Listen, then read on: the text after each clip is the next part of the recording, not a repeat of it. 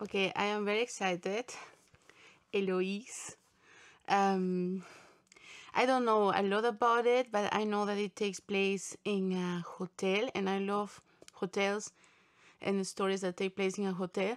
And also, that is a classic. I would love to hear if you already have read Eloise. Here it says, Eloise is a little girl who lives at the Plaza Hotel in New York. She is not yet pretty, but she is already a person. Henry James would want to study her. Queen Victoria would recognize her as an equal.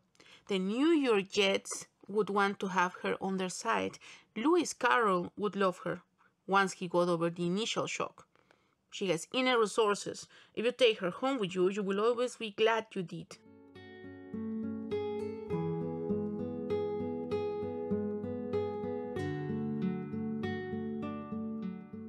I love the vintage illustrations. Perfect for me. Definitely my cup of tea. That's really cute.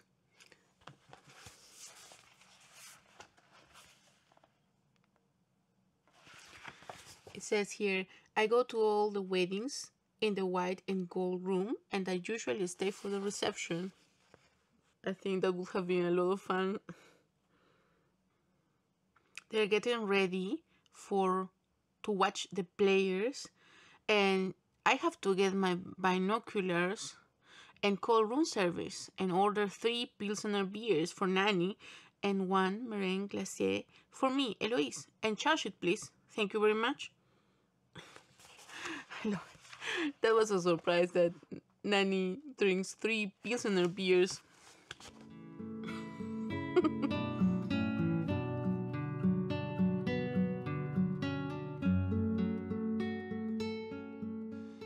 I think this is the oldest picture book that I've read. I love it. Meet Eloise, everyone's favorite enfant terrible, with enormous affection for Nanny, Winnie is her turtle, and Skipper D, her dog. She skibbles through the Plaza Hotel, filling its foyer, corridors, stairways, lifts, and ballrooms with an infectious joie de vivre. Yeah, I like that. And making friends, as well as exquisite observations everywhere she goes. Oh, you will absolutely love this book. Yeah, I love it. I love it. And there are many Eloise books. I definitely want to continue with this series. So there is Eloise in Paris, Eloise at Christmas time. I love it. I'm very happy to finally have read this book. I would love to hear if you have read this book and what do you think of it. I think it's definitely very cute. It made me laugh, and I love the illustrations, and it's really cute. And I love her relationship with her nanny, and I love that she lives in a hotel.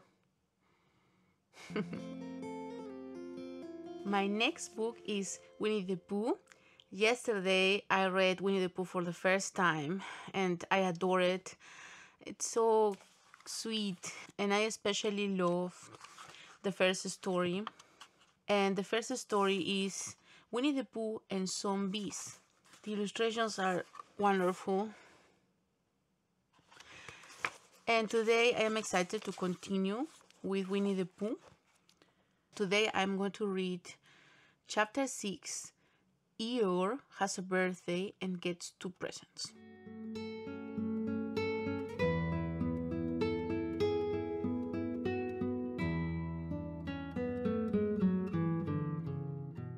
So there is this sarcastic humor. Eeyore says, "It is my birthday. Can't you see? Look at all the presents I have had." He waved the food from side to side. "Look at the birthday cake, candles and pink sugar." Pooh looked first to the right and then to the left. "Presents?" said Pooh. "Birthday cake?" said Pooh. "Where?" "Can't you see them?" "No," said Pooh. "Neither can I," said Eeyore. "Joke," he explained. "Ha ha."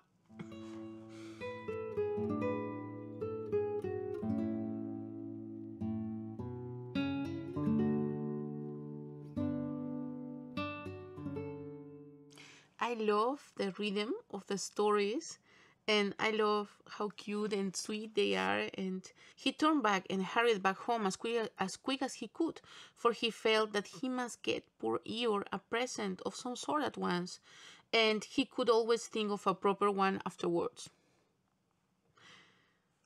I think many of us would do the same very fast, get a present of any kind, and then a proper one later.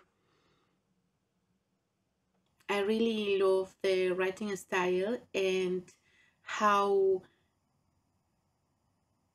we are hearing how Christopher Robin talks with his father about Winnie the Pooh and the others. And so Christopher Robin asks, "And didn't I give him anything?" asked Christopher Robin sadly. "Of course you did," I said. "You gave him, do you remember, a little. I gave him a box of paints to paint things with," says Christopher Robin. "That was it." I love it. It's so perfect. I didn't imagine it would be like that. I adore it. So precious. If you have some recommendations for picture books or sweet cute books or middle grade books, children's books, I would love to hear about them. Thanks so much for watching, and I will be seeing you very soon with another bookish video. Bye!